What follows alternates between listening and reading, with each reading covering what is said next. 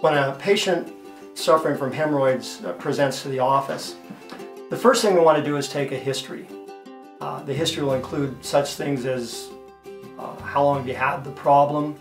Is there anything you do that makes the problem worse? Are the hemorrhoids actually prolapsing, or in other words dropping out of the anus? Are they bleeding? Are they itching? Is there pain? These things are all important in developing treatment. Now, depending upon the patient's desires, depending upon their history, most of the time when they come in we'll want to do an anoscopy. An anoscopy is a short tube that inserts into the anus and allows us to visualize the hemorrhoids, to see if the hemorrhoids are present, see if they're inflamed, and sometimes even see if they're bleeding. We could do treatment right when the patient presents.